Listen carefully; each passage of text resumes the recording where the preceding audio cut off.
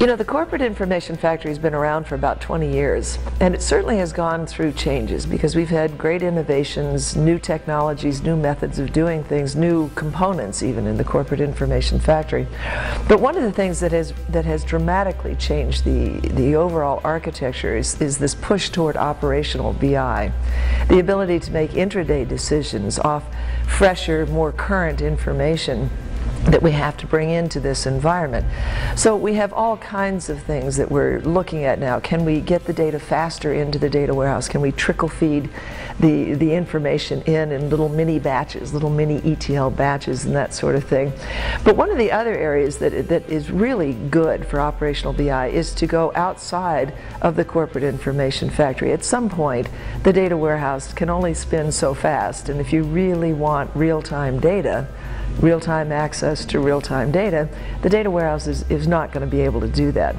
So what we've been able to do through data virtualization is to bring in operational data, real-time data, and combine it with our historical analytics and that sort of thing so that we can compare and contrast and look at what's going on right now in operations, but be able to see the historical trend, the historical information combined together in a virtual fashion. We're not physically pulling it together, we're virtually pulling it together. And that's been a great boon for operational BI and operational decision making. The second thing that's happened, most people thought the corporate information factory had to be physically implemented the way it was drawn. You had a physical data warehouse, you had physical data marts that were scattered and, you know, dependent on the data in the data warehouse, but you had to physically move the data from the warehouse into these different data marts. No more.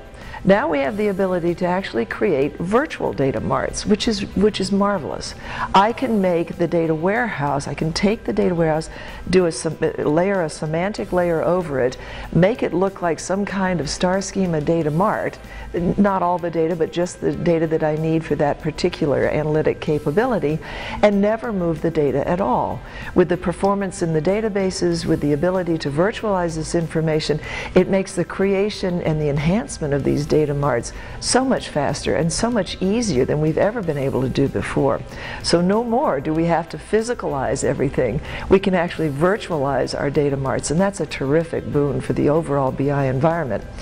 And then the third one, very interesting, and one of the things that's very difficult in business intelligence, of course, is getting the real requirements of the business users. We create all kinds of little physical prototypes and we put them in front of the business users and we say, is that right, is that right? And they'll look at them and they'll play with them, they'll go, no, it's not right. So we got to tear it down, rebuild it again, put it in front of the business users, and off we go. There's this continual cycle of creating physical prototypes. Well, again, something that's happened with this idea of virtualization is I don't have to create a physical prototype. I can actually mock up one, make it virtual, put it in front of my business community, my information workers, have them tweak it, change it. We can change it on the fly instead of having to, you know, tear it down, rebuild it, tear it down, rebuild it. I can actually change it on the fly, and they can give me really good instant feedback. Once I've got that prototype pretty much nailed down, then I can choose, do I want to leave it as a virtual one, or do I want to physicalize it and actually make a data mart out of it? So we've got these three marvelous things where virtualization comes in: operational BI, virtual data marts, and the last one, which is really good, the ability to create a virtual prototype.